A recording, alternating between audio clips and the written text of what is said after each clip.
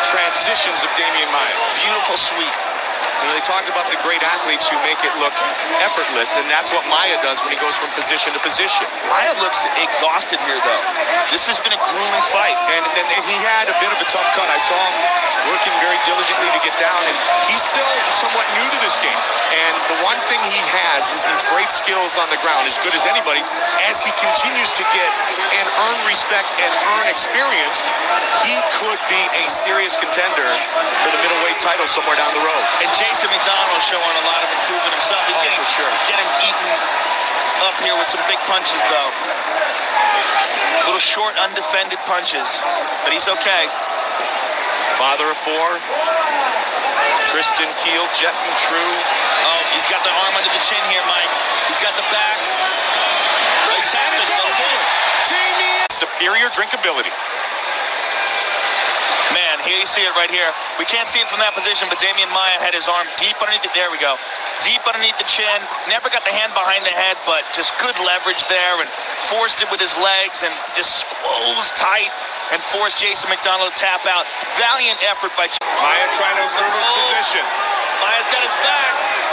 Maia looking to finish here. Oh, bad spot for Ryan Jensen. He's got it. It's deep. Oh, my. Can Jensen get out of it? Jensen's doing a good job of controlling one of those hands. Very difficult. If he can control one of the hands, very difficult for a guy to choke you with one hand. But Demian Maia is getting close to choking him with one hand, especially if he can get that second hook in. Right now, he's only got one hook. If he can get his right leg in between Ryan Jensen's leg and his body, he's got it right there. That's the second hook. Ryan's doing a good job of holding that off. But when he did, It's all over. you see here, Demian Maia's got the back, but he only has one hook in. He's trying to get that second hook in. Now, as Ryan Jensen tries to defend that second hook, he immediately sinks that choke. That's a split second. A split second of an opening right there was all he needed to get that arm free, sink that choke in fully. See Ryan Jensen? See how he tries to defend that hook? He just wants it, bang. He uses that opportunity to sink that choke in for the tap. And that was the official end. Ficou bloqueando ali a cabeça do Matt Brown. Foi muito importante para ele conseguir a brecha para a finalização. Olha lá o momento que ele... A isometria do Demian realmente... Successful.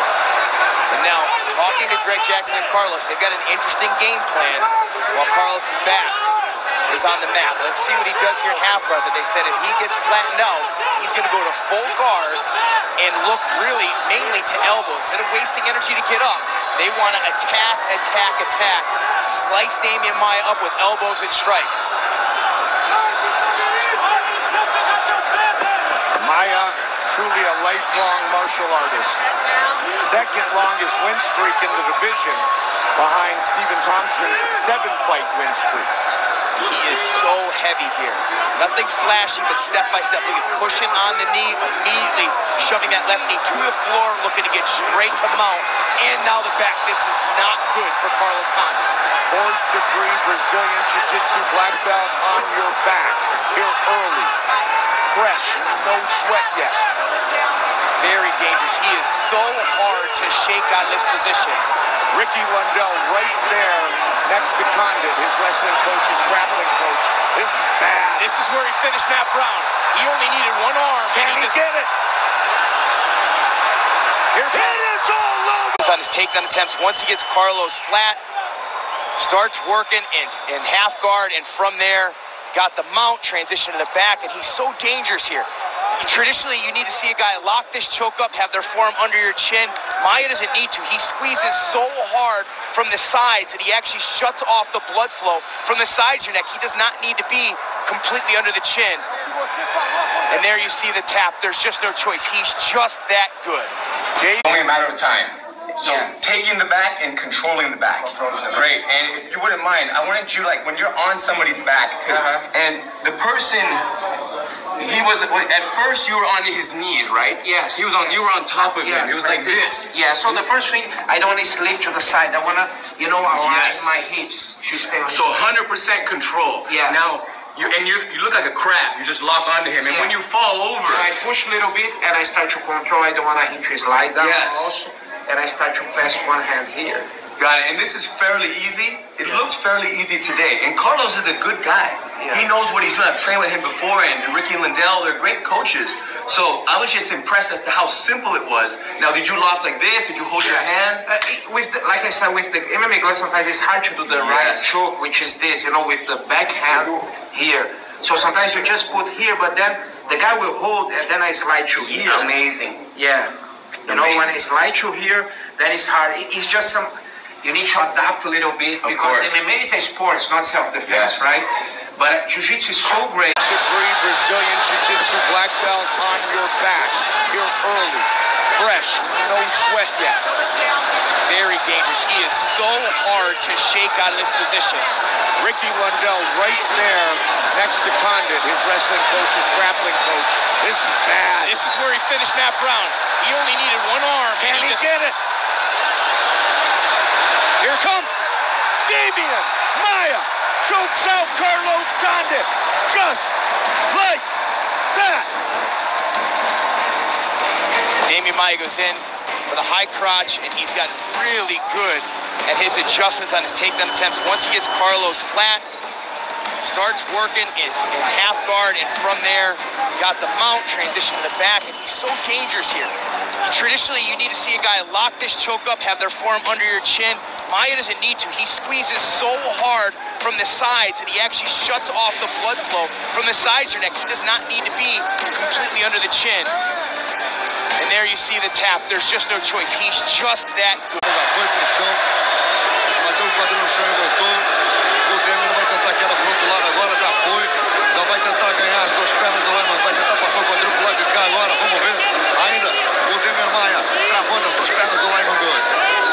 O Lyman, por sua vez, tentando a todo custo tirar o quadril e as costas do chão. Agora ele empurra o ombro do Demian de um lado pro outro. O Demian vai tentando travar o quadril do Lyman.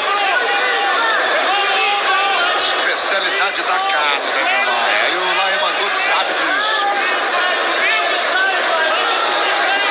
Vai abafando, botando pressão, tá em Demian. O Lyman Good tentou segurar na grade, não alcançou a grade. É verdade, já foi para as costas do Demian.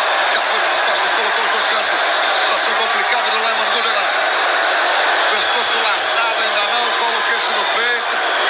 O Lyman Good, o Demian fecha o cadeado ali na cintura e vai passando do braço, hein? Vamos ver, vai passar cano do braço no pescoço. É uma questão de tempo, é uma questão de ajuste na posição. Vamos ver agora. O Demian se ajeita ali nas costas do Lyman Good. O Lyman Good fez a defesa correta, aliviou a primeira pressão do braço esquerdo. Vai tentando tirar o Demian Maia ali das costas da galera gritando: bota pra dormir, bota pra dormir. Vamos ver. Aí um detalhe pra você.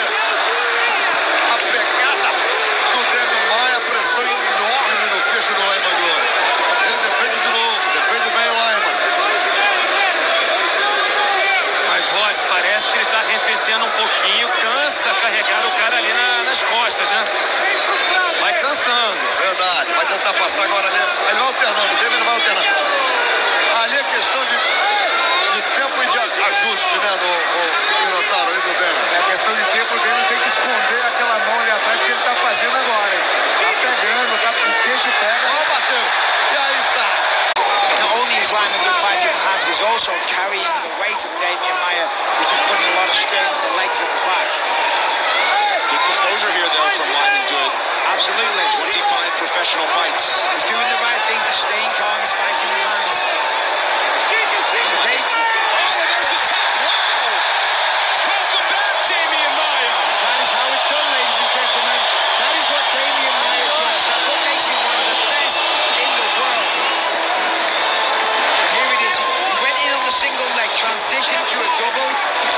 Lyman Good went down. For here they battled for a couple of minutes, but then ultimately he gave up his back. Demian Maia sunk the hooks in.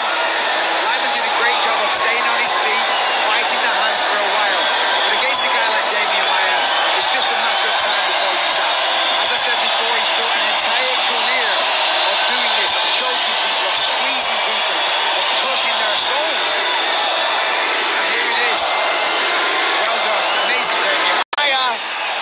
submission finish. And Neil has to pick his poison here. Either he rolls towards his left to try to get that body triangle off, but if he does that, then he exposes the choke more. Maia looking for his 7th submission victory inside the octagon. He's got it. Demian Maia, winner by submission. Note how he does this, Mike. He sets up the hook. Look, he's got the one arm trapped. See how he's got the right arm trapped? Then he throws the right leg into play. Gets that body triangle. Puts that butterfly underneath the left knee. Now Neil's in trouble.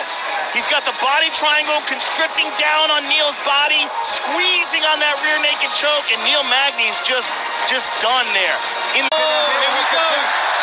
Uses it to maybe pass. Beautiful sweep. Look at that pressure as well. He's going to be a mount with 2 minutes left. Nice work there by Maia. Shortcuts his way, looking for the mount. Possible back take here. Looking for that wrist control if Askren turns his back. He got that hook in. Go for a body triangle now. Demian Maia is tied for the 2nd most submission wins in UFC history. Oh, this with 10. This was very sweet if he was to get one in this contest against Askren.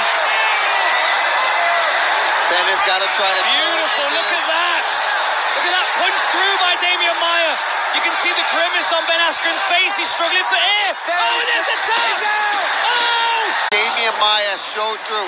Uses that heel hook just to threaten it, to get on top, gets the back, takes the body triangle, and this is just classic Demian Maia work here. Once he gets on the back, flattens you out, and has the foot even hooked around that knee. And let's take a look here. He punched that through so fast that you can see Ben Askren, the grimace on his face here. And he taps, but I don't think the ref even realized it. It was one tap. There it is, and he's out. Maia trying to assert his position. Maia's got his back. Maia looking to finish here. Oh, bad spot for Ryan Jensen. He's got it. It's deep. Oh, my. Can Jensen get out of it? Jensen's doing a good job of controlling one of those hands. Very difficult. If he can control one of the hands, very difficult for a guy to choke you with one hand. But Demian Maia is getting close to choking him with one hand, especially if he can get that 2nd hook in. Right now, he's only got one hook. If he can get his right leg in between Ryan Jensen's leg and his body, he's got it right there. That's the 2nd hook. Ryan's doing a good job of holding that off. But when he did that, it's all over. You see here, Demian Maia's got the back, but he only has one hook in. He's trying to get that 2nd hook in. Now, as Ryan Jensen tries to defend that 2nd hook, he immediately sinks that choke. That's a split second. A split second of an opening right there was all he needed to get that arm free, sink that choke in fully. See Ryan Jensen? See how he tries to defend that hook? He just wants it, bang. He uses that opportunity to sink that choke in for the tap.